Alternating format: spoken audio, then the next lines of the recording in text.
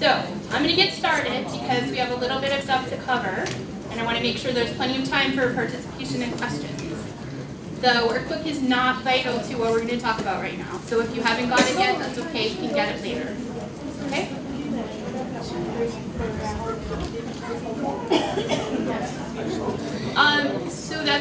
So Vivian has just mentioned that we do have some digitizing going on upstairs. I believe my student, Erin, is upstairs to help people with that. If anybody was expecting to do that at this point. That's going on upstairs. Oh, okay, so Vivian can help you as well if you want to work on scanning your items. Oh, scanning. Yeah.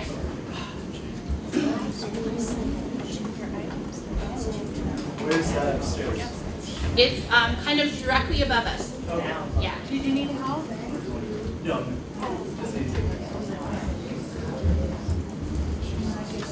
So I do need to see my notes. I'm sorry, this view is not ideal. But anyway, let me just get started officially. So again, my name is Amy Winter. I work here in Digital Initiatives, where we scan stuff every day. So we have a range of equipment that we use here. That doesn't make me an expert, right? I know what we do here. So I'm going to share some of that with you, but I also want people to be able to share their experiences as well. So we have a real kind of stew pot, right, going on. So what I'm going to talk about today is what I think the most crucial aspects of digitizing using scanners are. The workbook goes into a little bit more detail, and there's also a lot of resources in the workbook that you can dig into more for even more detail. So we're kind of got 3 layers. We're looking at pages 3 and 4 in the workbook today, if you have that. If you don't, that's okay. So, who here has used a scanner before? Great. Who uses a scanner every week? Okay, smaller group, but we still have a lot of experience right here in the room, and that's great. The first thing I want to talk about, and this might seem a little backwards, but when you go to the scanner to scan your item, right, it's going to have you name your file. And why is that important? Why does that matter? See accessibility later? Say that again. So you can easily access it later? Excellent. Can everybody just remember to speak up, because the HVAC is really loud and people in the back, it is hard to hear. So the answer was, make it easy to access your file later. So you don't duplicate your work. That's a great one. I didn't even think of that. What else? What other reasons for thinking about it before you start? Gives you significance so you can pick it out from everything else. Exactly. Exactly. Yep. So Any other ideas? So other people can access the documents and know what they're looking at? Right. Right. Okay. So let's go to the next slide. Here are some general rules, and some of this was in what some of the people said, and there's going to be some other stuff too. So the first thing what's wrong? So are we following on the book, or are you going through the You can follow on the book if you want to, but you don't have to. But you don't have to, okay, Yeah. because people were wondering what page in here. It's pages 3 and 4. Okay. Yep. So, thank you. Sure. Okay, so the first thing is your file names have to be unique. Why does that matter? What does that mean? Well, because you'll copy over other files. Exactly, right? If you have a file and then you use that same name again, you're going to overwrite what you already have. Okay? So we need to think of a name that's going to be unique, and one of the best ways to do that is to use the date. If you work in an archive and you have a formal naming system, that's a great way too, because every item has its own number, right? Or some kind of identifier.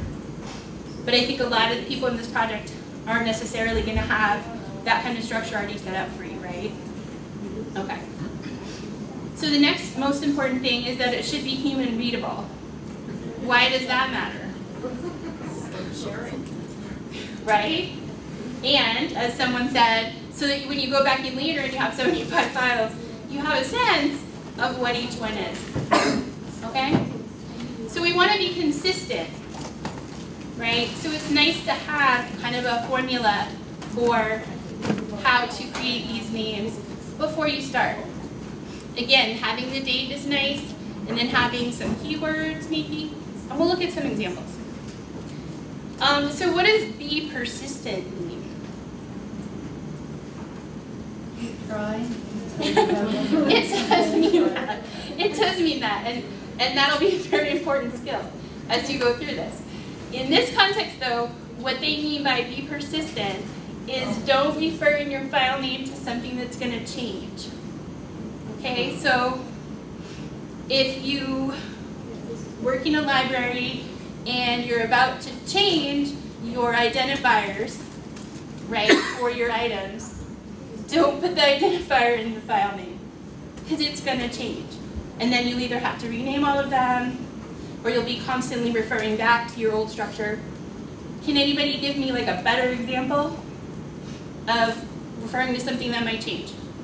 So I'm an archivist and I have collections that have box and folder numbers, and when we reprocess a collection, if we do, all of those box and folder numbers may change. So if that's in the name of the digital item, I have to change everything. Yes? We have two challenges. One is field identification wrong, and then we finally realize something else and it doesn't fit. Okay. Also, Can you speak up? Also the difference between an accession number, the accession number and the field number, or the catalog number. Okay, those are really good examples. And again, those are for more formal systems and that might not apply to people who are working in the community. So you're going to have to adjust this based on what your needs are, but it's definitely something to consider. Yes? Every time you change the leader of your organization, they will start the counting from 1 again, and you'll have 17 number 1s. So another excellent example. Okay, so these are just things to be thinking about before you start. Because once you start, then you have to go back and fix things. It's better if you can have a structure beforehand. Okay? You're not doing a plan for what you want to, how you want to do it first. A plan is a great thing to do. I highly recommend it. Totally recommend it. Yeah. So, why do we want the file names to be short? Does anybody know why? You have to keep track. Well, that's great. I didn't even think of that. That's totally true. It's a lot easier if it's shorter. One of the technical reasons is that some servers have limits on how long your file name can be. So if you're trying to upload it to, for example, the Manitos project site, there might be a limit. And if yours is longer, it's going to reject you. Yes? I have a quick question that may sound silly, but if we're going to be putting this on one big server, what if both of it, two different institutions have the same file name? Hopefully that won't happen. That's why you're going to work really hard to make yours as unique as you can, right? So why do we not use punctuation or special characters except underscores? Anybody know why?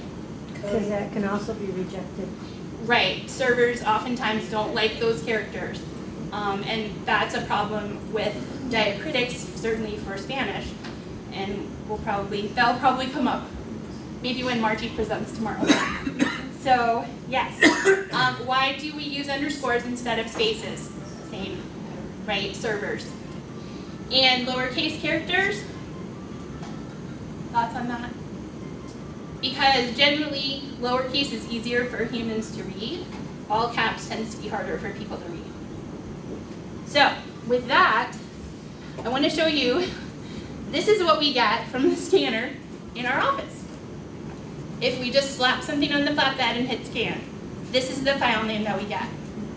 So, all the rules immediately broken, right? And the files had to be renamed. Fortunately, most scanners in their interface will have a place for you to type in a file name before you scan. Now, yes, it's annoying. It's kind of like texting, right? It's usually hunt and peck. But just like we've just talked about, it's totally worth it. So this is one end of the spectrum. This gives you no information. You don't know what KIC image 1, right? Who's in it? when was it taken, who was the archivist, who was the creator. You know, you don't have any data about your image. The other end of the spectrum is more interesting. So these are also problematic in a different way, right? So what's wrong here? Just too long. What else? There's spaces. I know, I'm sorry, it's really small. The next slide, they'll be bigger. Can anybody else see anything wrong here? Looks like there's parentheses. There's lots of punctuation. Yep. And Yep. what does that big long number at the beginning mean? So that's an example of an archive identifier, right? I'm not going to tell you where this came from, but they did have a numbering system, right? So, however, even though this isn't an ideal way to do it, they were trying to do something, right? What were they trying to accomplish? Uniqueness. Exactly, right? They were trying to remember all of the stuff about these photos. So that's a good goal. This just isn't the way to achieve it. What's a better way to do that? Use the notes category. So, right, where does this information really belong? Folder. Okay, perhaps I'm going to say that this is really the item description, right? Maybe fleshed out a little more without abbreviations, with less punctuation, right? But this is a description of the item. And we call that metadata. Librarians have words for everything. So that's what we're going to be talking about a lot tomorrow, is metadata. But this is metadata. They just put it in the file name. Okay? So let's see if you can see the next one better. Is that bigger? Can you see that? Yeah, kind of, sort of. So let's talk as a group about how we would name this now that we know how to do it better. What would we call this file? Right? It's got to be unique. It's got to be human readable. It's got to, shouldn't have punctuation or special characters, right? All of those rules that we just talked about. Does anybody have some suggestions of what we might call it? Yeah? So you might go with the year that the picture is Okay. supposed to be from. You might So go, the year, right, you might go with, I'm not sure if you go with one or two names. the last names of the last people, names of the people, right? exactly. And then maybe wedding. Right? Give you a Exactly. subject. That's exactly what I was thinking. I would name it, because they have an internal numbering system, I would use that number, and that's actually what I did, right? When I renamed all of these, I kept the number, and then because they needed to know to work with it, I might call it 022G.075. There shouldn't be a dot there. You could replace that with a dash, right? And then an underscore, and then Gutierrez Saez wedding. And you could throw the 1950 in there if you had two Gutierrez Saez weddings, one in 1950 and one in 1957, something like that. However you can make it unique, right? Does that make sense to everybody? Great, yes. So then where do you put the other information? Is that on your numbering system? So ideally what you're doing is you have a spreadsheet Yeah. or you have a Word document. In one field is your file name, right? This number, Gutierrez Saez wedding. And then all of this other stuff, which is the description, or perhaps the title, or both, you're going to have separate fields in your spreadsheet for your metadata as you're creating it. Is that clear? Kind of, sort of? Okay. Okay, and this is not the only time that we're going to talk about this. So we'll come back to it. So, next topic. File formats. Again, we're still on the page 3 and 4 in the workbook if you have it. So let's talk a little bit about a digital image. What is a digital image? What do I mean when I say that? Is it just a picture?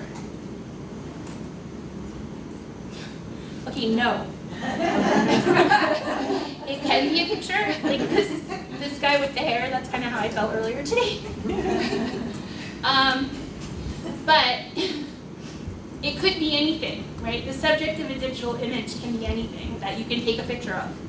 It could be a pop, it could be a postcard. It could be, this is probably a gray area, but it could be audio, right, or video, right? That's using image more loosely, but that's still going to be digital material that a lot of this project is going to work with, okay? Questions about that? Is that clear? Okay, so does anyone who's scanned or who's worked with digital images, what file formats do you know about? What ones have you heard of? JPEGs? Yes. BMP, right? That's a less common one, absolutely. What else? GIFs, PNGs. Yep. Wave is an audio format, right? Definitely. Anybody heard of like video formats? MP4. There's AVI and a couple others for video. And what about resolution? What information do you have about that? Those of you who've scanned, what resolution do you like and why? 300. Why do you like 300? Because everybody else wants it at least 300. Do you know why they want that? Because the resolution is good. Okay, so the reason why 300 and DPI is dots per inch, pixels per inch is PPI, and that's in your workbook. The reason why people like 300 DPI or PPI is because that's the minimum resolution that you can get a good print from. So if your digital image is going to go back to print, then you need to have at least 300 pixels per inch in your scan. So that will explain, maybe people have had this experience, where you get an image off of the web, and then you try to print it, and it looks like garbage. Because web resolution is 72 pixels per inch. Okay? I see some like light bulbs, I see some other people like, I don't really know if I get. So the takeaway is that you can't scan something at a low resolution and expect to use it for an application that needs a higher resolution. You can't go up. If you scan at 300, and then you want to display it on the web, which is 72, you're golden. That's fine. Yeah, did somebody have again? How do you know how many PPIs are in your image? So you need to set that on the scanner. But when you get images given to you? So you need image editing software for that. Okay. Yep, there's a great one called View that's free. There's a link to it in your workbook. Oh, great. And it's free to download. I think it's pretty easy to use. But it's also really powerful. It can do a lot of the things that Photoshop can do, but it's free. Is so that's pretty easy to use? To me. Yeah. So for changing resolution like that, it'll definitely help you. It'll tell you what your resolution is for sure. So you'll know, can this item be printed, or can I only display on the web? Yeah. And once it's down to 72 and you bring it into your thing, you can't take it back up to 300. You definitely can't. You can't go from small to big with digital images. You can go from big to small. But you can't go the other way. I mean, you can. It'll look horrible. It takes forever. Yes. So I'm going to give you, here's my quick and dirty. All right? This is what I do. I make a TIFF file, which is tagged image file format, which no one needs to know, except me. And I scan it at 600. If you scan it, that's archival. That's a preservation copy of your item, right? This making sense to everybody? Mm-hmm. Okay. If you do this, if you set the scanner to give you a TIFF file at 600, you will be able to do whatever you want, ultimately. If you want to sell posters of your images that are, 24 by 36, then you'll probably be able to do it. you'll definitely be able to let a researcher print it in their book, which is what we get requests for a lot. Okay? Questions about anything that I've covered so far?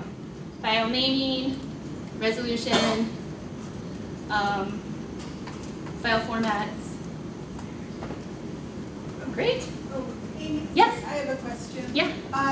When you have a smaller image like a slide, do you change the target size before you scan? That's so technical. I know. You must be an archivist. So in the workbook on page 4, the government organization that deals with digitizing cultural heritage information recommends 4,000 PPI for slides. That's not what you were asking, right? Well, I don't think all scanners can do that high of a scanning resolution. That is very true. So I changed the target size to be roughly 8 by 10. Okay. And then do the scanning at 600 PPI. I think that seems like a great solution. Yeah, so that's a great point that Portia brought up. You're going to have equipment limitations. Just because I tell you to scan it at 600, your scanner might not even go that high. So it's an imperfect world. Okay, wonderful. Now we're going to talk about some fun things. Yes? I have a question. Probably not. Go ahead. But if it's, so you're telling us how we should scan. And I'm telling you how I scan. Okay. This is how I But do it then in the program I work. How does it go into Omega? We're going to talk about that tomorrow. I know, but are there some do you have anything that tells you, you know, when you get to the image, a JPEG or GIF or all that stuff, does it say anywhere in Omega that you can go, this is what it is, it's already in there? Or is this way back in the beginning of logging? We're not even at Omega yet, we're scanning. Yeah. We're just going to scan a file onto our computer. Does that make sense? Yeah. Can you hold on till tomorrow? I'll try. It'll become clearer tomorrow, I promise. Okay. Okay. Okay, bad scans. These are fun. I love this.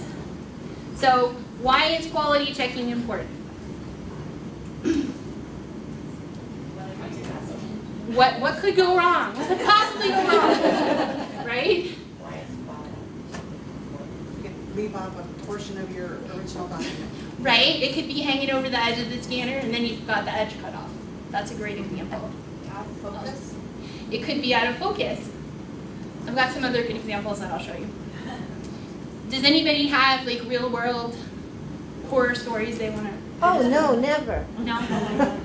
Portia, nothing? I'm sure I have done many bad scans in the past, or ones where the color is off. So you do a color photograph, and the colors are just all wrong, and it looks terrible. So color correction is a whole vast area that we're not even going to talk about today because it's just way too technical. Was there another? Yes. Put your card or whatever is in the wrong side of the scan. So then what does it come out looking like? Oh, nothing. Okay, that's bad. All right, so I'm going to show you a couple of examples. And fortunately, these were all done by my students, so I don't have to take credit. But I probably should take credit because I trained them, so ultimately it's on me. So what's wrong with this one? I know it's hard to see. I'm sorry. It's very light. That's an excellent point, and unfortunately, that's out of our control for a lot of documents because they are just old.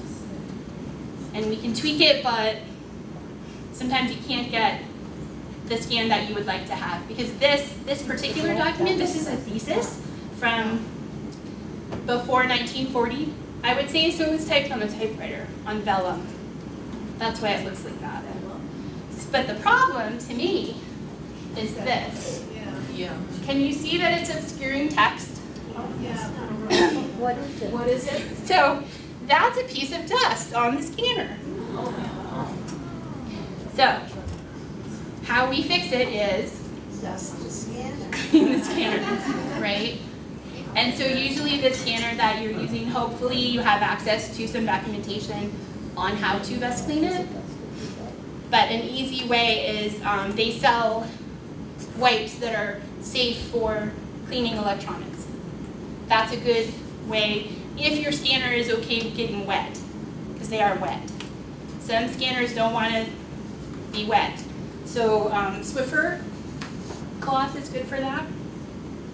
Okay. Here's another one. What's wrong with that? It's a little crooked. It's crooked. So in library world, we have the word skewed, right? That's what we call it, it's skewed. How could we fix that? There's a couple ways. Any ideas? Rescan it straight, or Rescan it. or flip it in Photoshop and put it back where it belongs. Those are the two ways, right? You can rescan it if you still have the item. You can put it on the scanner straight and scan it again. Or you can edit your image with, for instance, Orphan View, which allows you to resize, or it's not called resize, what's it called? Rotation, right? You can rotate that image and then cut the edges off so it looks clean. Yes? I think the date is cut off as well, probably below the University of New It is, and this is just, this bar at the bottom is the PDF thing that pops up. Right, it's not actually part of the scan, so hopefully that wasn't a problem, but good call, good catch. Okay, here's my favorite. And this actually was done by me, because those are my fingers. So, right, fingers. But they need to be in the archive. Well, they are. So the trouble here, and this is a problem that I haven't actually fully solved, is how do you scan bound things? Right? This is flat. It lies on the scanner really nicely. If it's a bound book, it's got a binding and it's tight and it wants to do this kind of thing. And so that's what my fingers were there for, to hold it flat. I think what I ultimately did with this was I pretended that this page was a lot smaller and I cropped it like down to the top of my finger in the image editor. And same thing with this side. So then I had 2 pages, no fingers. But that's not ideal. And you would be surprised, that's so easy to miss, right? If you're just kind of looking, oh, the text looks good, go to the next page. There's your fingers. All right, so that's everything that I planned to cover, but I'm happy to take more questions, have more discussion. We've got about 12 minutes. What do you want to know? Question? So, TIFF files, do they not work on every computer? Does it take certain software? That's a great question. So, TIFF files are kind of the gold standard for digital images. They preserve as much information as possible. The other formats, especially JPEG, tend to remove some of the information, some of the electronic information about the photo or whatever it is. That's why TIFF is better. The downside is that TIFF files are really big because they're preserving all of that information. And some systems, like you're saying, are going to say, I don't want this. And it's going to want you to put it in a different format. That's why that TIFF 600, that's an archival copy. Right? You're scanning it at that so that you know that you have a copy of your digital object that, thank you, that will always be usable. But once you have that, you can use your image editor to make it a less large file and or change the format, right? So you can change a TIFF to a JPEG, save it with a different name. Actually, it's going to be .jpg, so it'll be a different name.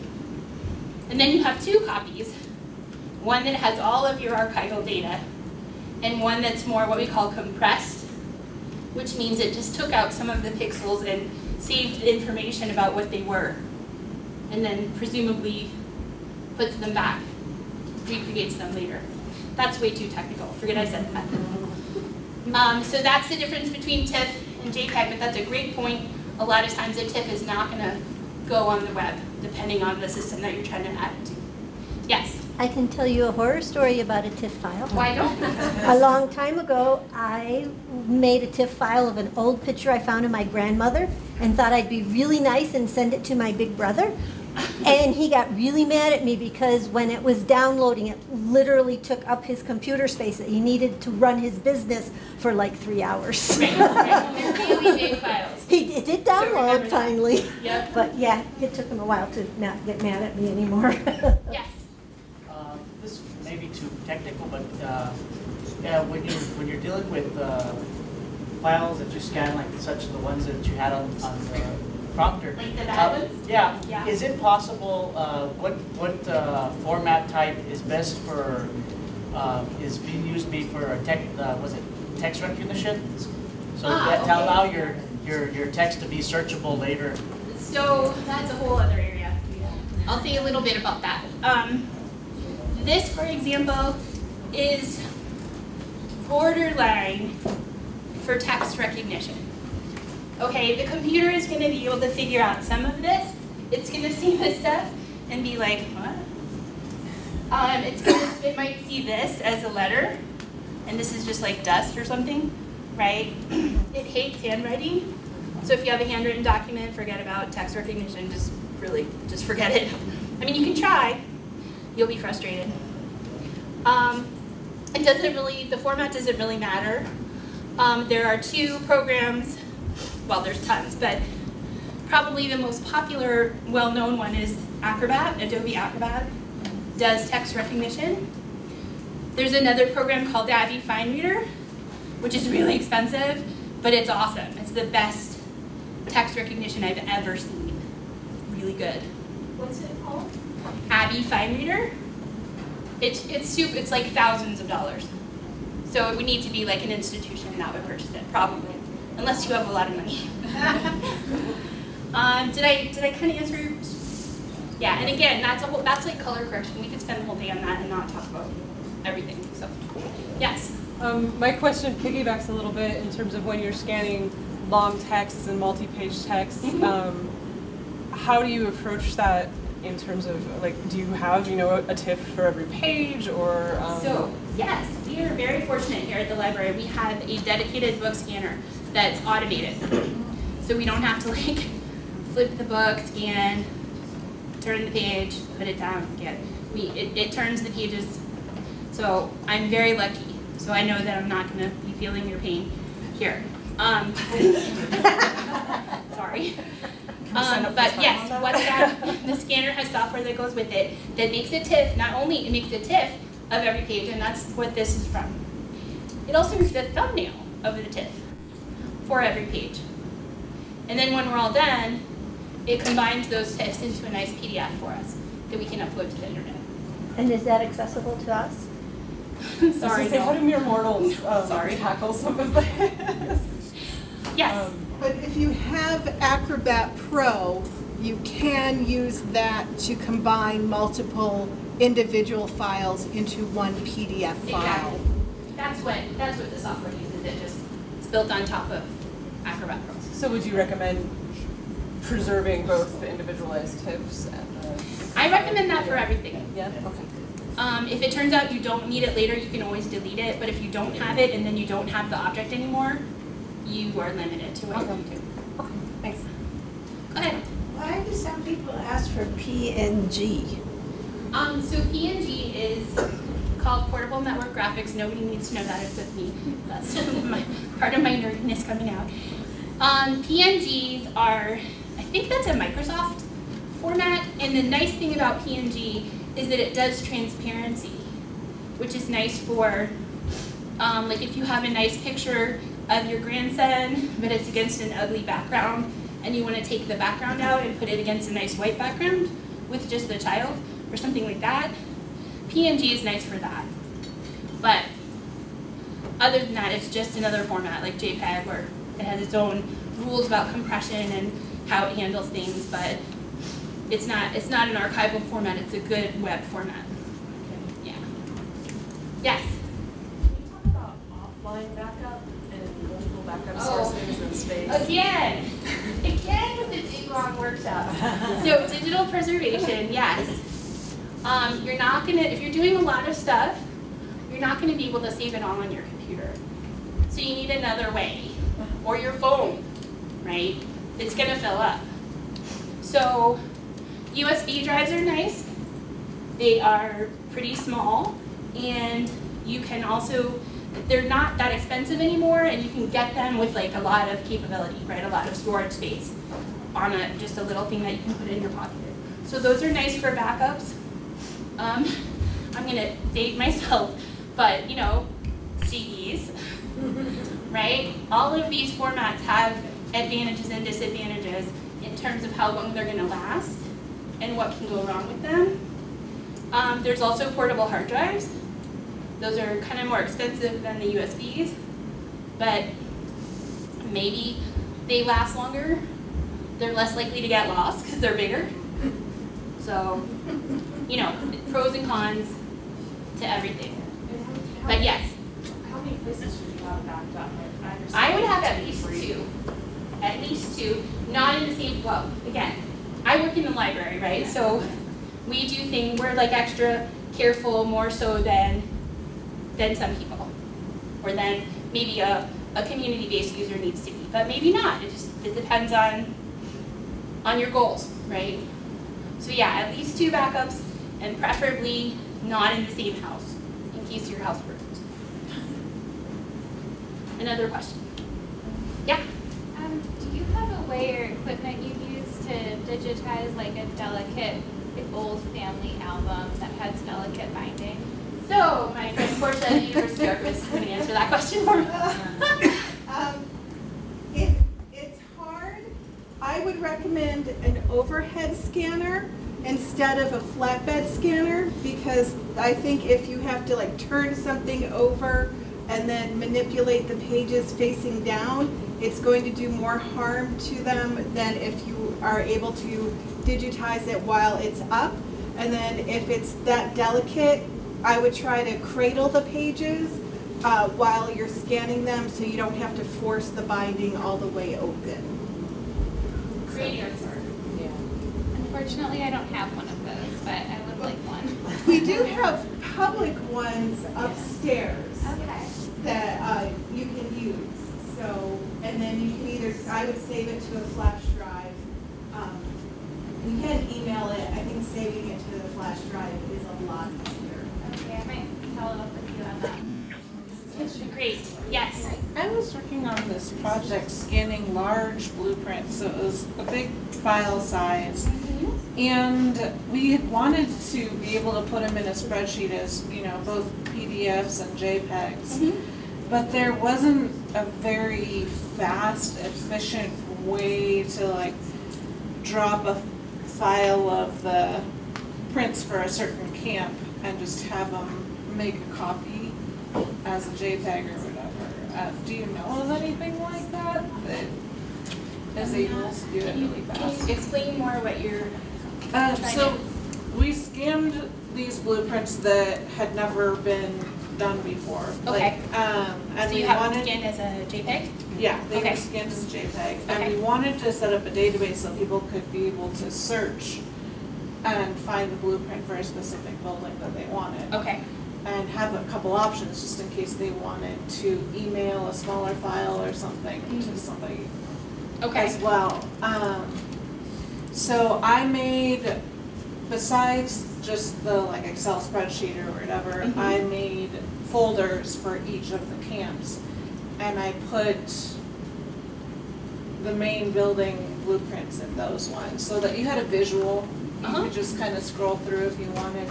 Cool. And those were still all JPEGs. I didn't have a really fast way to say, hey, I want this folder as, you know, another format as well. So you're saying you wanted to like take your JPEGs and make them into PDFs, but you wanted to do it all at one time? Yeah. Yeah. So I think ArfinView has a batch process. It does. I don't know if it will output to PDF though, but it will definitely batch process a whole bunch of images. If you wanted to change your TIFFs to JPEGs really fast, it'll do a whole folder at one time. Okay, because we did see options just to do it individually, but we had. I know that it takes a long time to do it that way. Yeah. Yeah, so you want some kind of software that can batch process. Okay, Yeah. great. Thank you so much. Yeah, absolutely. Okay, so it's time for me to turn it over to Shane. Thank you very much. I'll see you again tomorrow.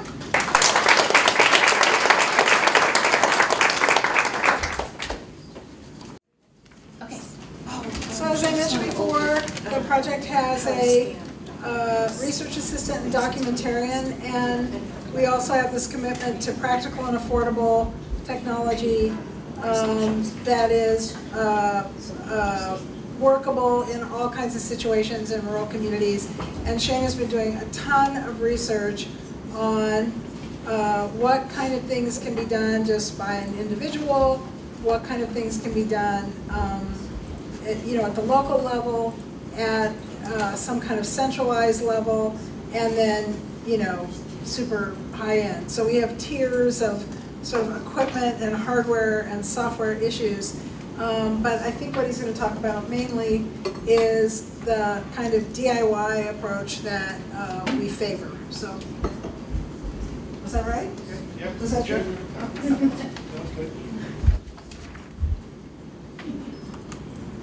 How does everybody feel? Do they want to stand up for a couple of minutes, or do you want to just keep going? Keep going? Okay. Okay, anyway, I get started. Chat. So, like Amy said, I'm Shane Flores. I'm a research assistant for the Manitos Community Memory Project. And what that's meant a lot is instead of doing like really intense like archival research stuff, it's really meant figuring out how to do weird stuff that needed to get figured out. And a lot of that was, as Mimi mentioned, we really wanted to, rather than base things on a lot of times what happens when people say, hey, we want to get a bunch of equipment and send it out there and people will do stuff, is people don't often really do stuff. The learning curve's too high for specialized media equipment. Often people get intimidated by it. So rather than do that, start with what people use every day. And that's really at this point everybody's smartphone. Everybody has one mostly. A lot of people are already using them to do archival stuff. But the question, the trick was, and I'm really glad Amy went a lot into some of her geekery about files and file sizes, because really some of it was a lot of like, if you are going to try to do fieldwork with a smartphone, is it going to be something that is going to be archival quality? And do that thing which he said, like preservation copies. Once you have those, you can always go down, but you can never go back up. So we want everything in the archive to be something that is up. And so I'll get to that later. Before we get to all that, I do have a mini presentation on projects that were created by the Manitos Project Summer interns from Highlands University.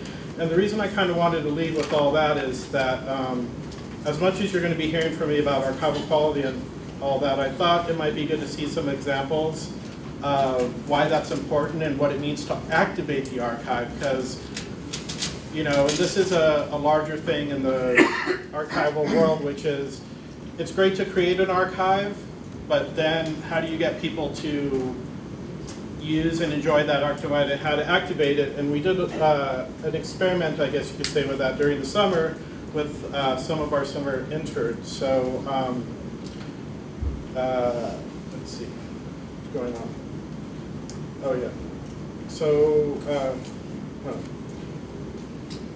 I'm sorry, I got myself lost already.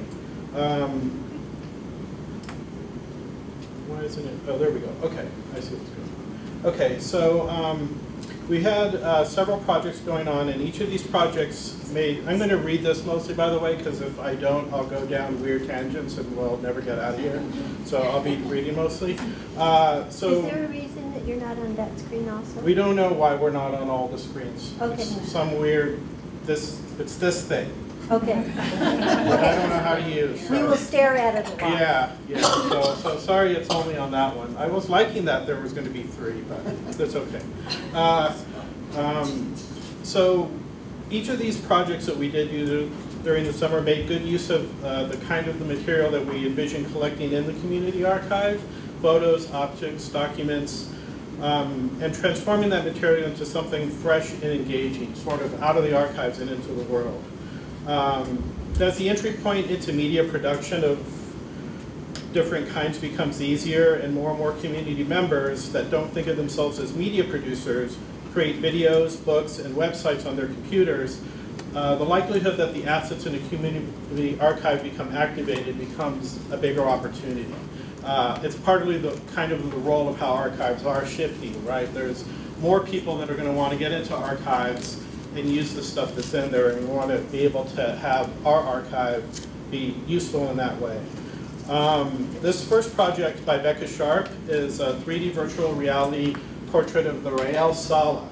The Real Sala was a building in Cuesta. It was a little bit grocery store, a little bit bar, dance hall, movie theater. It did a lot of things. Essentially, it was the unofficial heart of the community from sometime in the 20s till it burned down for the last time sometime in the 50s. Obviously, this is a picture of the Sala, and that is Becca's Sala that she created in Unity. She specializes in creating spaces in Unity, virtual spaces, and she creates objects in a program called Blender, which is a 3D creation suite. And what she was really intrigued by, she had actually several buildings she was looking at and we were talking to her about, and all the ones she had selected were buildings that no longer existed, which we thought was really interesting, and it was really important to her. She did a lot of research and explored the concept of the decolonial imaginary to figure out her narrative strategy for this, and it really helped inform what we think is a very interesting virtual space. I will see if I can figure out, this is a video, but it's not showing up as a video. Well, I was hoping to play this for you, but it's not going to. I don't know why it's not showing me this as a video.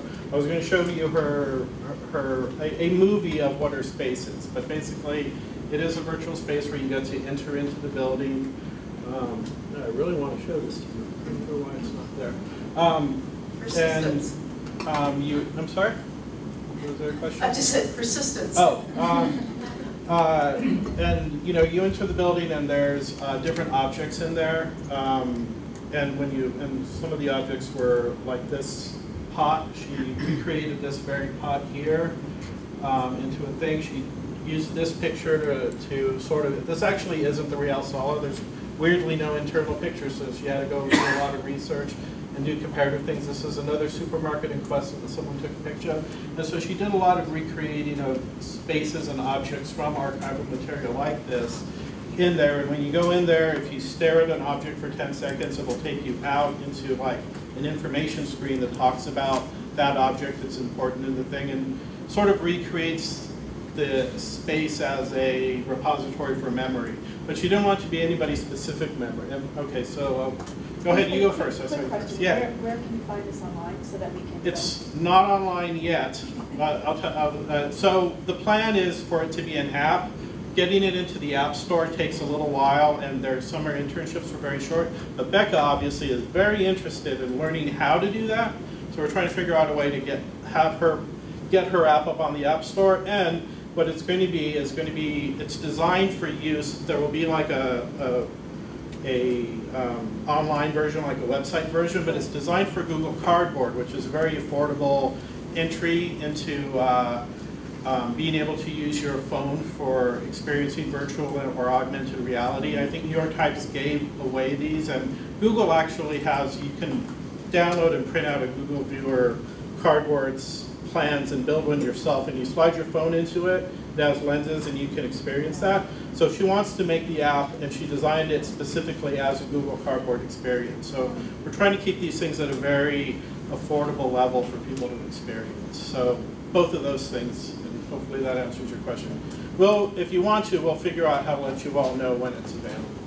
And you had a question as well. I don't want to go down too much of a rabbit hole, Yeah. but just if you could just quickly describe the difference between Unity and Blender. Blender I know, but I don't know Unity. Okay, so Unity is more of a design suite for building virtual spaces. Becca builds a lot of buildings. She has worked on other projects she worked on. In fact, her and I worked together on the new Manhattan Project Park, or whatever they're calling up on Los Alamos, and she designed spaces that couldn't be seen in that space. So she's very much into designing spaces that can't be experienced in reality for some reason. So that's kind of more of a design suite for virtual spaces. Blender tends to be more for if you want to work on objects and things like that. As best as I understand it, talking to work, because I'm not an expert either, but that's what I understand is to be the difference. Yeah. Yes. Okay, can you describe what this slide is doing? Because when I see this, I'm familiar with this photo, okay. And I just happen to know that there's a young woman right in that place that's being covered.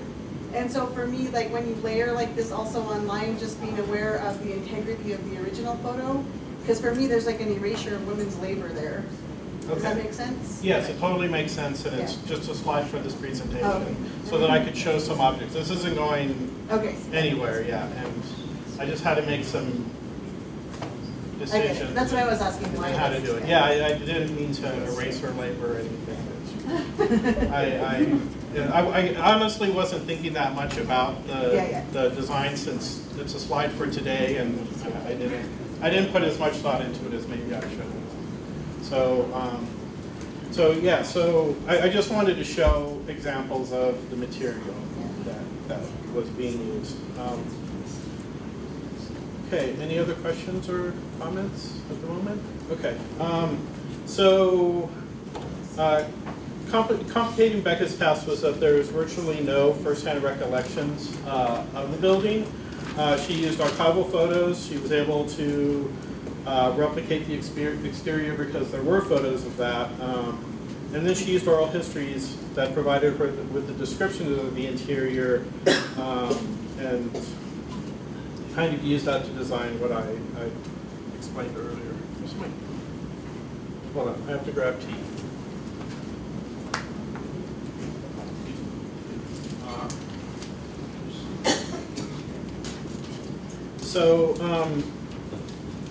The other two projects were done by Natasha Vasquez, who's an artist and designer from, well, I'm not sure if she was born there, but she identifies as being from a village near Taos, because that's where her grandparents live, and it kind of is what informs her experience of this project as a Manitos project. And the first of her projects is a set of posters celebrating what are now being called, because of what happened at a workshop that Esteban is at, Manitos personas, which are kind of archetypal figures from Manitos culture.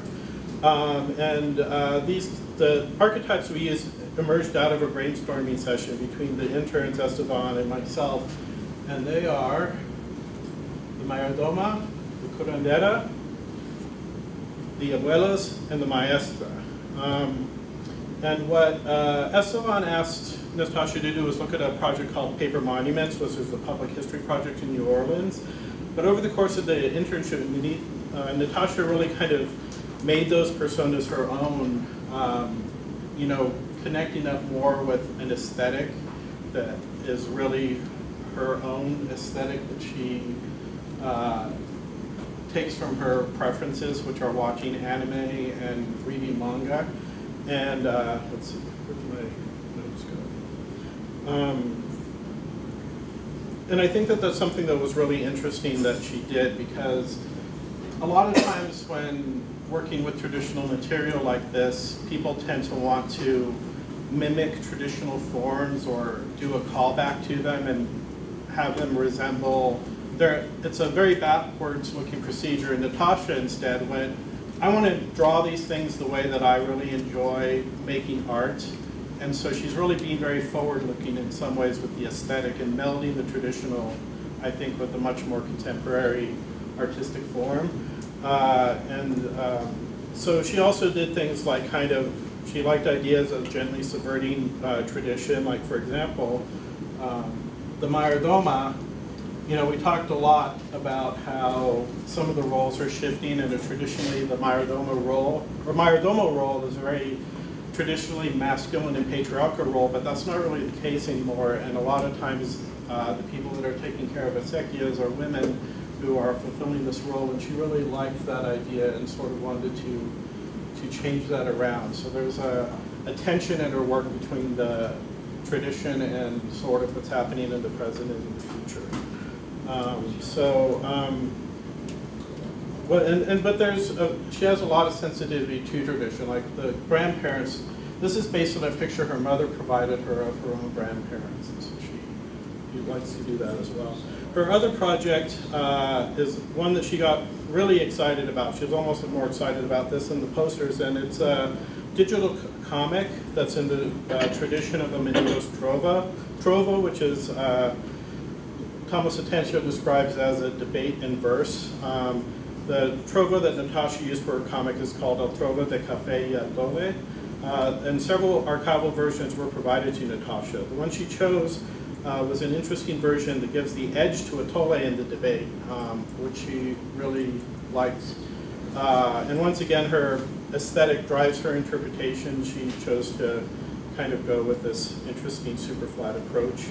And she really wanted to anthropomorphize the figures and have their debate happen in like a human reality that doesn't know that this conversation is going on, you know, while the abuelo and her maestro grandson are having their own conversation.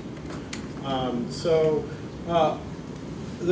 part of the reason why I think it was good to talk about this was all of these projects would have been difficult to realize without access to high quality archival materials, those, you know, preservation level copies and examples of material. I think that was a good jumping off point to talk about, you know, what I mostly came here to talk about, which is how to start to create that archive to digital archival quality standards as much as possible. Like this is, I want to make sure to make that clear. This is a as much as possible thing, right? It's more just getting us all really used to the idea that if we can aim for those standards, no matter how we're collecting whatever material we're collecting, that's a really good idea without having to, I'd hate for anybody to go, oh, well, I'm not going to do it because I can't get to those standards. It's just trying to do it. And my personal belief, based on my research now, and I'm hoping to evangelicize to all of you, which is that it's really actually not that hard to do, even with your DIY resources and even in the field. It's really just a matter of knowing how to do it, and that it's no harder than not doing it. So that's kind of the thing. Let's see. So when we speak of a digital archive, what are we talking about exactly? And Amy talked a little bit about this. It's basically the digital archive is a digital record of things. It's not the actual things, it's their digital versions. Or if it's something that's digital in origin, then it is its reality. But the point is being that it's not like an archive in a traditional way where you have manuscripts and paper things. It's all digital stuff. And many of these things do exist as physical artifacts, like photos, documents, you know, all kinds of stuff, tapes, things like that. The ones that are digital in origin are often already digitized versions of things that are analog, like tapes. This is a perfect example. Jack Loeffler's audio collection.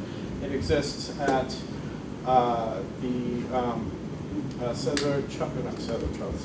Fra Angelico archive as 902 reel-to-reel tapes. Some of them have been digitized. Often they don't even know which ones have been digitized.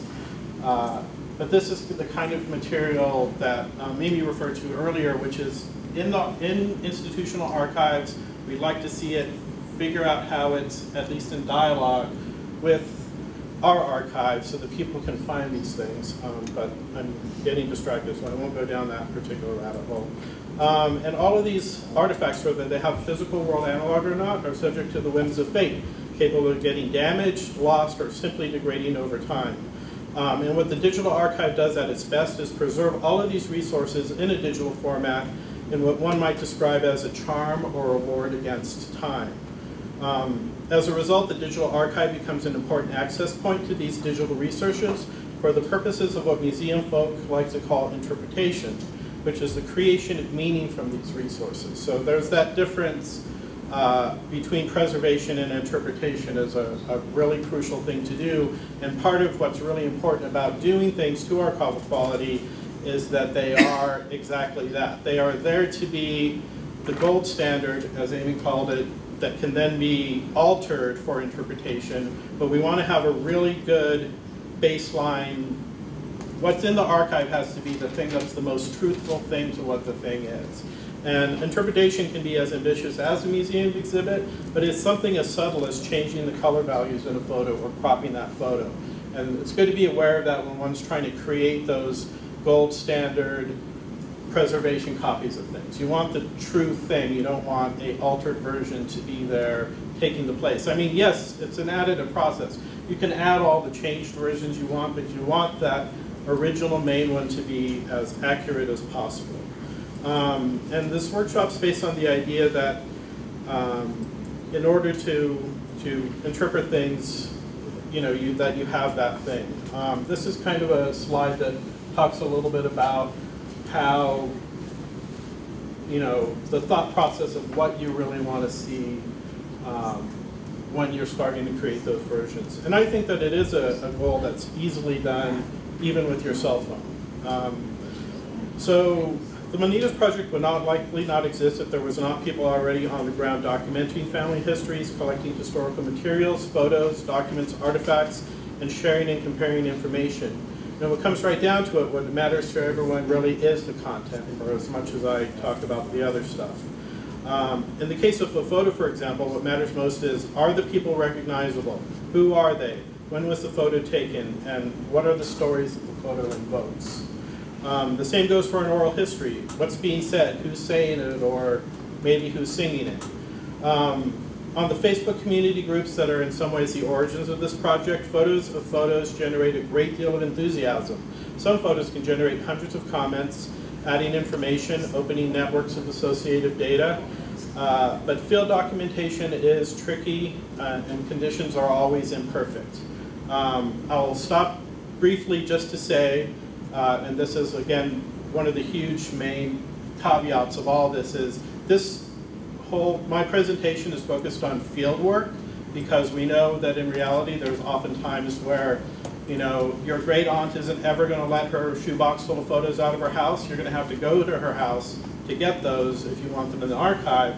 But ideally, if you can take stuff to a place where one of Amy's scanners is, that's what you want to do. If you can get anything to a high quality flatbed scanner, that's going to be the best thing. But field work is a necessary and crucial thing when you can't get to that massive flatbed scanner. What's the DPI of your scanner?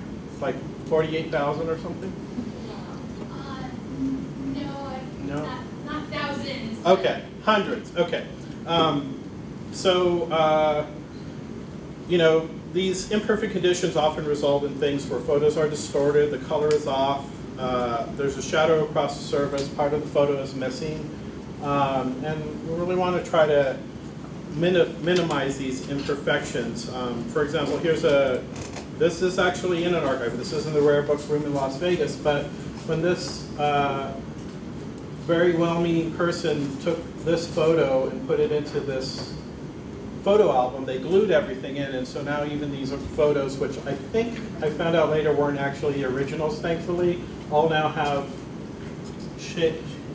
damage from the glue used and things like that. So these are always conditions that stay.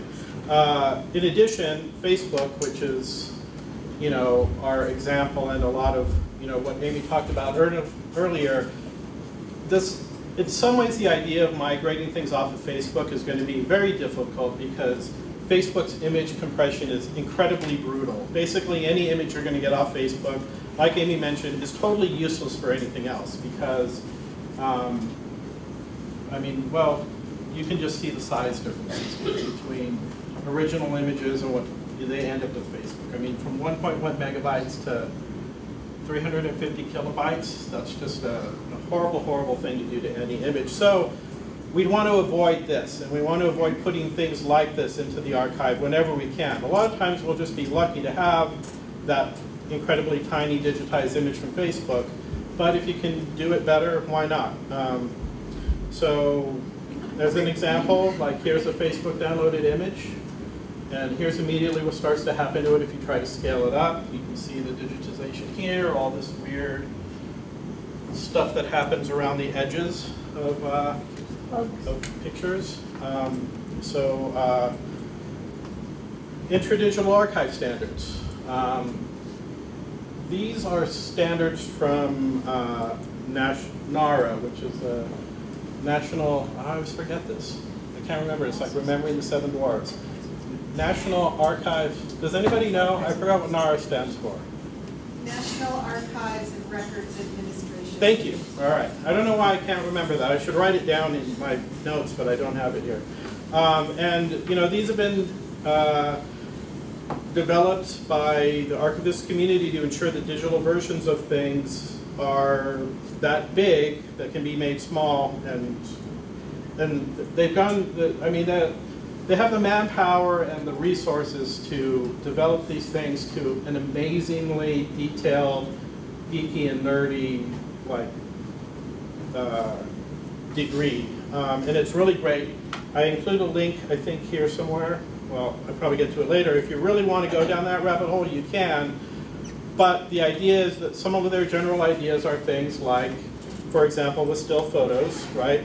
TIFFs, preservation masters, they want TIFFs for them. I think it says somewhere in there, right? So, and they have all those standards to do this. That's an ideal, but it's a good thing to strive for. At a minimum, just try to get an idea of what these things are. One example I have of why this is important is that in Las Vegas, back in the 80s or something, there was an amazing initiative to digitize a bunch of photos. They're collected photos and brought them in and digitized them. But because of the limitations of technology at the time, a lot of those aren't really that usable at this point. I think a lot of them were scanned at 72 DPI for some reason. They'll need to be scanned again if they're available because it was a limitation at the time, and we want to future-proof this archive, this digital community archive, as much as possible. So here's the link to all those standards if you really want to go into them at some point. Oh wait, no, that's not it. Well, yeah, okay, there's NARA. I could have just gone to my next slide, sorry. But there's so I will make this presentation available to whoever wants it to get things like that, information of where to go for the archive standards. So for our purpose today, we'll concentrate on some reasonable, achievable goals that are based on these standards. So a lot of them are the same ones that Amy has, the creation of high quality digital files that reflect an accurate reproduction of primary material with little to no digital compression, no Facebookizing of things.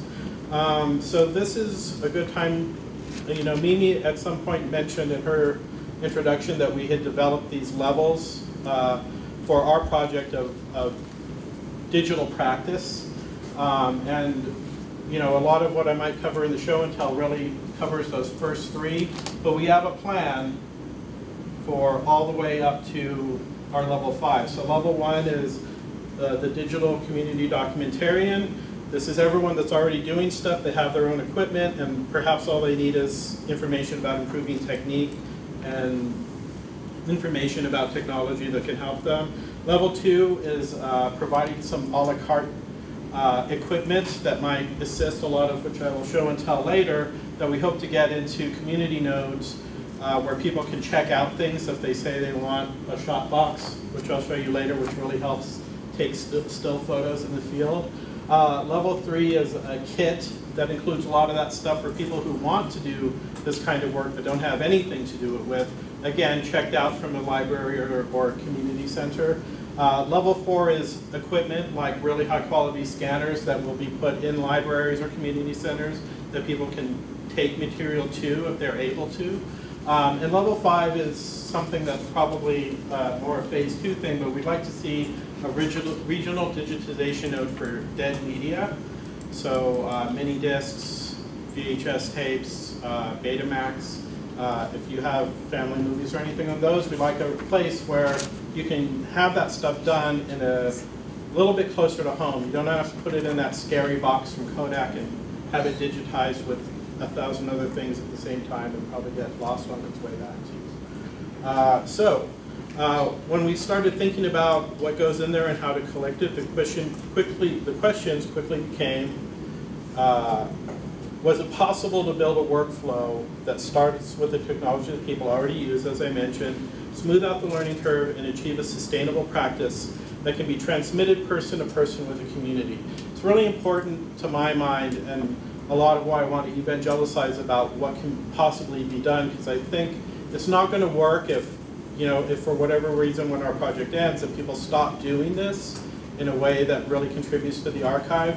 So in some ways I'd like to see the knowledge of how to do these media practices become community knowledge as much as something like cleaning the acequia is, right? It becomes part of the community heritage to know how to preserve this stuff correctly, which is the idea. So at this point, if you'd like to get your smartphones out, if you have them, I'd like to go over a little bit on how to really, there's not a lot you can do with your phones the way that they are, but we might as well start to talk about it so you at least are familiar with where in your phone you might know where to start to change the settings in them so that you can start to take archival quality images. The thing about our phones too, which is interesting, is that they have the capability of making archival quality images, but they're not designed to do that. The people who make phones want you to fit as many photos on there. They don't want you to have the quality, and they assume you're putting everything on the web. So their goal is to get web quality photos, not archival quality photos. But the cameras can do it. It's just the artificial intelligence doesn't want you to do it. So, and that goes for audio and video too. So what we'll cover a little bit now is, these three basic areas of field collection: photo, audio, and video. And we can always talk about it later. So the first thing I'd like to ask is, who has iPhones? Who has Apple phones? Okay, that's good. Who has any Android-based phones? Okay, so it's half and half. So, I'm sorry? I said I think it's an Android. It's an Android? If it's not an iPhone, then it's probably an Android. I have no idea. In-field identification. Yeah. I have no idea. It's a phone. Okay. It's smarter than I am. I already know that. Okay, there they are. They're smarter than all of us. They're going to take over soon. So, one caveat that I have to say is, and my examples are, because I'm an iPhone person too, but also part of it is that iPhones, because they are a single totalitarian operating system, actually is easier to work with in this way because all the answers are the same across the board. Android devices, there's actually many different protocols that go into that, so it's a little bit harder to talk about Androids simply because they don't always do the same things all the time. So I'll try to address Android stuff as much as possible, but unfortunately my examples by necessity are iPhone examples. But in some ways this is not as bad as it sounds because there's a thing anyway where apps and technology change so rapidly that the answers that I might give you today or help you with today might change in the next update that you get. Apps are changing all the time, and the ones that can't do things now, like unfortunately right now, Androids for whatever reason can't create lossless TIFFs, which I'll get into in a minute, but someday they will. Someday someone will write an app and it'll work and that'll be great. So I don't want to really focus on the specific apps that I am going to show you. I more want to ask you to recognize what you're looking for when you're either going to choose an app or look at your settings. So these are the icons. If you don't know where your photo settings are or your settings, these are going to be the things, the ones that tell you that one's Apple and that one's Android. Is everyone in their settings? Okay, again, here's Apple settings when it comes to photography. And I'm going to kind of go quickly through this because there isn't a lot you can do here, which is kind of the point. So if you're looking at your Mac, these are your settings. You want to go into your camera settings there, and you're going to see this. So let's see, what do I want to talk about here? Okay, So these are the kind of places that I want to see. Recording video, here's where you want to see that. And where's the camera one? We'll be in formats where you want to go to. The first one we'll talk about is video. I want to talk about video mostly because I want to point this out. You're probably going to default. So with video, the thing that you really want to do when you're taking video is really go for the highest quality that's going to be a really common and easy thing that most people are going to want to use your video for. So right now at this point it's 1080p HD at 30 frames per second. 30 frames per second is the video standard. So if you're editing, if you're wanting to use your video to actually edit video, which I know sounds like a weird thing, that's the just normal regular video, that's the one you want it to do. Your phone might do something weird sometimes when it thinks you don't have enough memory, which is drop it down to 25 frames a second, which is will be a lower quality, but it thinks it's saving you space, and it's kind of okay that it, so I guess it's 24 frames a second, because it's supposed to be a more cinematic look, but 30 is going to make it easier. But the thing I really want you to look at here is this part, because your phones have whatever memory you have on your phone, and if you're going to be using your phone to go out and do, say, a video shoot, you want to take as much stuff off your phone as possible so you have as much space, but this will help you plan your shoot, because this tells you how much time, how much space takes, or how much time takes up how much space. So if you can make a decision, you can go, I'm going on a 2-hour shoot, well, okay, good, I've got plenty of space because I only need, you know, and then you do the math, 90 times 6 or whatever. So this is a good and important thing to know about. When it comes to cameras, and this is true both for, actually Android has a little bit more leeway in this case, but with Apple, the general idea for a lot of these is that they don't even tell you anymore what you're getting, right? I mean, they do here, but they don't give you choices to choose anymore on Mac. If you want JPEGs for your photos, how big you want them, they just want to call it high efficiency, which creates this HEIC file, which is something only Mac systems recognize, or most compatible, which creates a JPEG. And part of the reason why I want to talk about this is because this is the main crux of the problem with the phones, but there is a solution for it. Because they want to fit as many photos on your phone as possible, everything defaults to creating JPEGs. And this is pretty much everybody's phone, whichever thing is. They want to create JPEGs, which is, you know, as Amy talked a little bit about, a lossy format. This is not good for archival quality at all, but that's what the phones want to do. What's weird is that your phone is actually can and wants to take a larger, bigger photo, but it automatically compresses it down to JPEG so that you can fit more pictures on your phone. And because they're assuming, like I said, that you're only going to want to ever put it on the web. So I wanted to show you that, but none of it's really that important. But that's what you can do for the most part. Audio, there's almost no settings that are native to smartphone devices for the most part. This is why we're going to talk about apps in a second. iPhones do have this thing called voice memo, which actually records lossless M4s and mono, which mono is actually really good at what you're doing is doing oral histories. If you're doing simple voice recordings, you actually want to record in mono. You don't want to record in stereo. So it's not terrible, but it's not great either because you don't have a lot of control over this, and you don't have control over getting out of your phone either, which is a really important thing. And this relates to something that Amy was talking about. This actually shows, and for whoever asked the question of where you find out what your size image is, if you have your images in your computer, you can actually go to Get Info on your images, and it will tell you information about your pictures. But what I mostly wanted to show you of is these are the same information for two versions of the exact same photo. This is a TIFF, this is a JPEG, and you can see the massive difference in size. This is how much more information you get when using lossless TIFFs. Where do you go to get that? If you were to have your images on the computer, you can actually click directly on the file of your image, whatever it is, and at least on Macs, I actually don't know PCs, but there's somewhere you can go that says Get Info, and Get Info will bring up this information for the most part. On Androids, when you're in your settings and you're on the picture, the actual picture, the 3 little dots on the right-hand corner, you just click on that little 3 little dots and then press details and it'll give you all the information. Thank you. Please weigh in if I don't have any Android information that is important.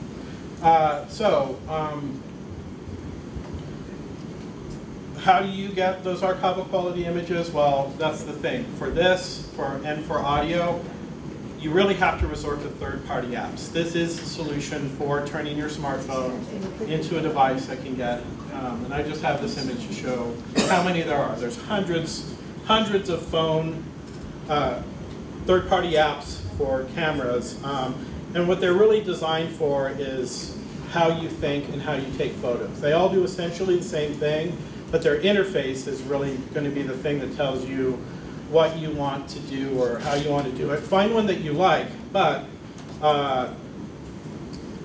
you know, so that's really what you want to look for is, does it take pictures like you want to do it? And really, in some ways, more importantly, is how do you get the photos out of your camera?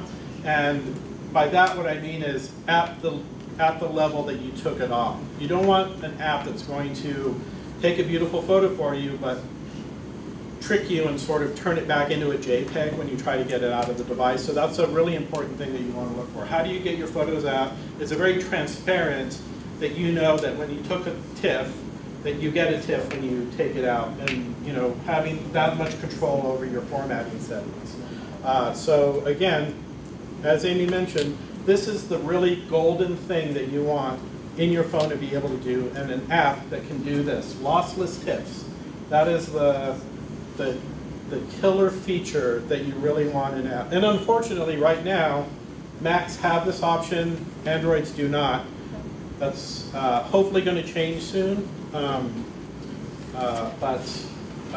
What you can look for with Android is apps that have the ability to create raw photos. Raw photos are actually incredibly high quality as well. The problem, or the thing that I don't like about raw photos, is that they force you basically into this role of being an interpreter, because what you get with raw photos, photographers love raw photos because it means you get what your camera saw on the sensor without any settings at all, and you have to re-add your settings for color, saturation, exposure, contrast, all back in. But that's not really good for our purposes, because we kind of want to know what we are getting when we took the photo to, again, reflect accurately what the original object was without having to interpret what it was. Here I'll get into some of the recommendations I have, which unfortunately for Android people, I'm sorry, are Mac recommendations. I do have a website to go to that there's a link for Android in a second, but so with Macs, I recommend highly ProCam 6. It is an app that lossless TIFFs, it takes lossless TIFFs, and it's really easy to get them, well, out of your phone, in the sense of that you can send them to your photos and then airdrop them out. It's very affordable at $6. There's a bunch. It's so successful that there's a bunch of copycats now. So make sure that it's the one designed by Samer Azam, because there's a bunch that are named ProCam 6 with like a space between Pro and things like that. This is the one you want. This is its interface. It's very clear. You can easily choose TIFF up there in the thing. You can even choose based on its limitation if you're using one or another or both your phone cameras. It has all the settings you might want. Basically, it turns your phone into your DSLR. You have DSLR level control over your phone. And this is what you're taking your photo out of, or is this after you take your photo? No, you want to take your photo in the app. You want to bypass your photo app on the phone, and you want to open ProCam and take your photo in the app. And then it's going to store it in the app, and you need to move it to Photos or just airdrop it directly out onto your computer, which is one of the nice things with Mac at the moment, is that you can wirelessly send it immediately to your computer when you get to your computer. Android, you still have to, as far as I know, I could be wrong. I was just going to interrupt you and say that some Androids have that as part of the operating system. So oh, great. Like that is fantastic. Has that. Okay. Are you able to get? I don't know how to use it. Oh, yeah. I mean, so this will be good news that I haven't been able to find in my research. Are you able to do lossless TIFFs? with those apps? I'm able to do raw? No, the lossless TIFFs. No, I don't. Oh, you can do raw though. I can do raw. Yeah, which So it is looks like I have almost as good. I have the settings at the bottom, and that's just part of Yeah. what it is. I think that's pretty. It's not unusual. Yeah, great. Yeah. Good, good. You had a question as well? No, I was just going to say I have Android as well, but I have a Pixel phone as far as size. It actually takes it at the highest possible resolution. I don't use this for archiving stuff. I'm an archivist, but as far as the space with this particular phone, you get unlimited storage because it gives you unlimited virtual storage. Does it just send it somewhere immediately? Yeah, it keeps on your phone, but if your phone starts getting short on space, it just sends it to your cloud. You have a cloud that's unlimited for photos. That is great. So one thing that I would say is make sure this leads to what you really want to see is I would definitely double check to make sure that what it's sending is as close to uncompressed as possible and not squeezing it to send it. So yeah, I haven't checked. Yeah, so I would say find that out for sure. Yes. I just took a picture of your kitty cat. Oh, okay, great. And I actually emailed it to myself, and it didn't lose any of its bigness. Fantastic. That is what we want. Yes. So if you but I always use my camera whenever I go do stuff, so I don't know if I'll use it. But however you can get it out, as long as you know you're not losing any quality, that's good. Okay. Yes. Actually, I was just playing around. So I'm an archivist during the day. So on my off time, I normally am not paying attention to it. I'm just doing fun stuff with my phone. Yeah. But I actually do have a setting here that is RAW plus JPEG control. Okay. So RAW plus JPEGs are kind of nice when you're wanting to play because you get your JPEG version, which is mess around. RAW is going to be that one where you have to go in and do the additive things. You probably can get pretty close to what you had, but you're going to be making decisions. You're going to be making, interpretive decisions. Trade-offs. Which I think is, I mean, for the most part, a lot of stuff, it's, it's an extra added factor, I guess you could say. And hopefully you guys get lossless TIFF stuff soon. Because then it is, what you saw and what you actually wanted to represent. So when you're looking to your camera and went, that's right, that's what you get is right. So I'm glad that there's like that much variability in that. I was kind of bummed and sad that I had to come in and a lot say. more control than I expected. Yeah, and that's what is really thing is get really familiar with what you can do. But these are the things I want you to look for because it's going to change all the time, and if you can identify, okay, this is the thing that I'm needing to know about this. It's what I'm looking for. So this is the. Oh wait, no, I didn't change it. This is the video setting for ProCam 6. It also is a pretty good video thing. You have a lot of control over your aspect ratio. I don't know what that stuff is. Golden ratio. I don't know. Ignore that part. So this is a pretty good and versatile app. What is that? Where do I have that? I don't know what that is. Oh, this is actually the video screen when you're actually shooting video. So this is the website, which again, I can make this available to you, that I found that's best for really breaking down right now what you can do with raw photos in Android. It has a bunch of really good recommendations. So I'll get you that website if you're interested for Android people. I'm sorry I don't have better answers for you right now, but this is as good as it gets. These people do a really good job of explaining. So getting things out of your camera. Right now, like I said, one of the best things about iPhones right now is that you can do AirDrop. And so you'll need to figure out on your computer the settings that make AirDrop show up here on your phone. I mean, it's pretty easy. There's like an AirDrop in your top level menu.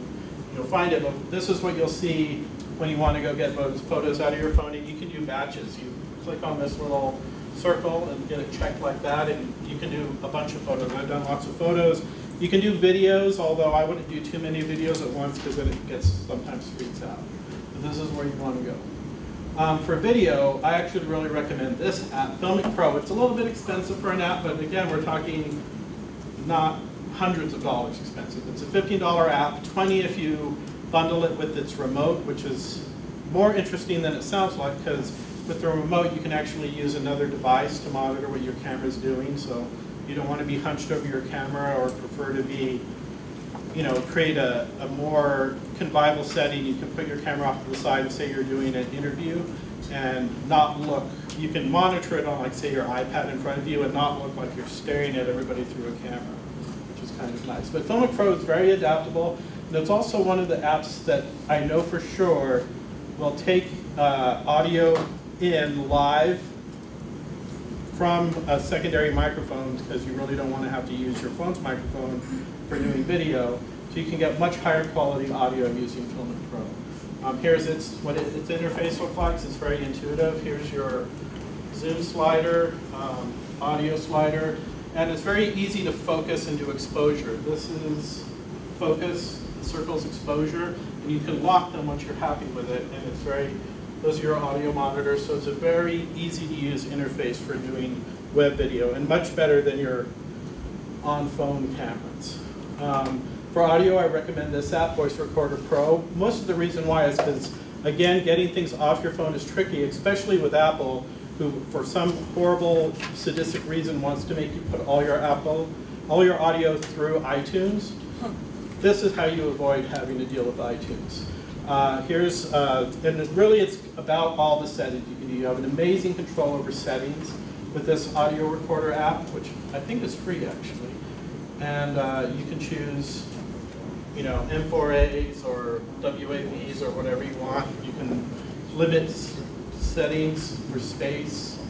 And here's where you can export your export settings. One really good thing about it is it will export your metadata if you want to, which is very important for a lot of what Amy talked about getting good information about what you have. So quickly on metadata, there's essentially two kinds. There's the technical metadata, which your phone generates usually for automatically, which is all the technical information about your file, what kind of file it is, how big it is, when it was taken, where it was taken if you have that setting turned on for geolocation.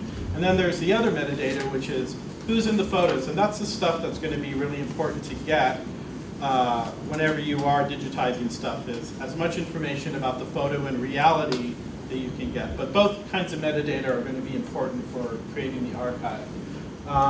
What's that? Oh yeah, that's more settings. I was really excited about settings when I put the slide presentation together. Now here's the example of just how many ways you can get this thing out of your phone. This is not even the whole page. It goes on, you scroll down for like another 20 or 30. Insane number of ways you can get files out. So anyway, that's the end of the presentation part. Yes? Sorry, Shane, was that Voice Recorder Pro or Voice Record Pro? It's called Voice Record Pro. Voice Recorder Pro. Yeah, Diana Networks Limited. That's the one you want. Again, there's a lot of, whenever an app's really good like this, they always copy it. You want the right one. Diana Networks Limited. So what I do have is I have I have show and tell over there for anyone that's interested. And what a lot of that equipment is the equipment that we would like to see come into general use and be checked out from our community partners if possible. And it's all just some really helpful stuff. A lot of it's really affordable, so if you just want to get it yourself, and you know, because it'll enhance your ability to do DIY work, we'll do this. We can talk about it. So everybody get up and come over here, and I'll do my best to do a coherent show and tell.